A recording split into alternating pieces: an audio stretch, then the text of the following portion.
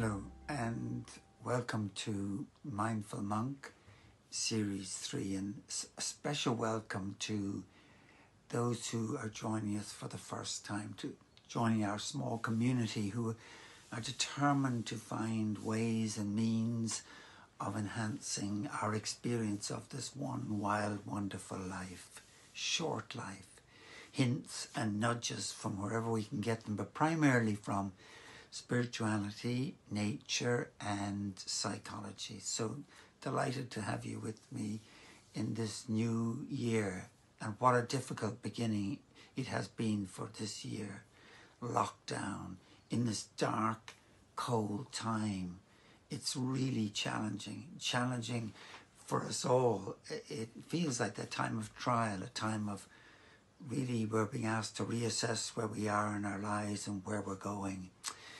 And that's a difficult thing to do. It's much easier to keep on flowing. So I want to share one thought with you to get us going for the new year. And I was listening to a podcast of Edith Egger. You may know of her. She wrote a book called The Choice. She was an Auschwitz survivor. She's 93, written 2 books in the last 3 years, I think it is. The Choice, which was excellent. I read it when I was in hospital, and about her career in psychiatry and psychology. And the next one has been The Gift. Now, in the podcast, she was asked, what enabled you to survive? What enabled you to survive? And she said, I give you one word. And that is to be curious. She was locked up. Her parents were removed from her as soon as they arrived in the camp and put in a gas chamber. And that's how she survived, by being curious. She always wanted to know what was happening next. And I think it's a challenging thing to do, but it brings me into the present and looking forward. What's going to happen next? Where are the hints and nudges that life is providing for me now? Am I awake to them? Is my curiosity on the alert, or am I stuck in the past? So I was curious. I always wanted to know what would happen next. That was the key to surviving Auschwitz, the ultimate locked down and locked in. So I think that was a reminder to me, because as I say, staying curious, staying in the present, looking out for hints and nudges to help that I think life will provide for us.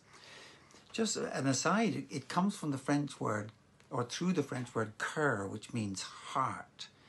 It also gives rise to the word courage, and it's a time of heart work. Get out of our heads. We've spent enough time on our heads. Heart work.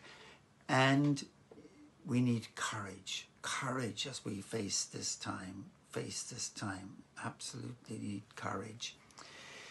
And the last thing she said a mantra, and I thought it was very good, and I've been using it the last day or two myself. She says, I am, I can, I will. I am, I can, I will. So when you're facing this time, I am, I can, and I will. It's how we're determined to go forward with courage. Einstein also said, he said, I have no special talent, but he says, I'm passionately curious. So I'd like to end with a prayer for us all, that we would live this day compassionate in heart, clear in word, gracious in awareness, courageous in thought, and generous in love. Amen.